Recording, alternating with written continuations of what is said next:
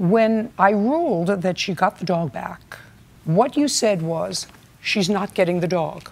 Do you understand? Yes, Your Honor. I asked you where you came from. You said you come from here. That's not true. We flew you in from Washington. Okay, I get what you're saying. Do you understand? No, I understand, yes. Do you know how expensive it's going to be for you to get home? Yes, I do. You and your girlfriend?